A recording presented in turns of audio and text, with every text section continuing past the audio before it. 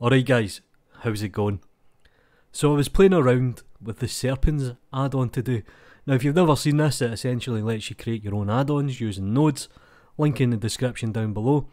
But I made a very simple add-on that essentially lets you quickly rename a surface or assign a surface. It's pretty cool to be honest, and the developer helped me out with it. And then I reminded myself, you've actually got material utilities inside of Blender already. And I thought, oh what an idiot.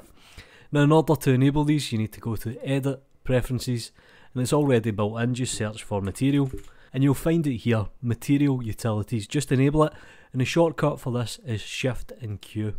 And it's pretty cool to be honest, it's much more fully fledged than what I could ever make. So if I press Shift and Q, you can see here, I can assign a material. I can also search through the materials that I've already created. Now this is a blank scene, so there's nothing there. I can select by the material, that's a great option as well. And I can do things like copy materials, replace materials, and set user data. So what I'm going to do here is, I'm just going to quickly add in a new material. You can see here, unnamed material, let's call it number 1. And we have a few different options. Assignment, override all assigned slots. We can assign material to the current selected slot, and I'm just going to hit OK. And you can see here in materials we now have number 1.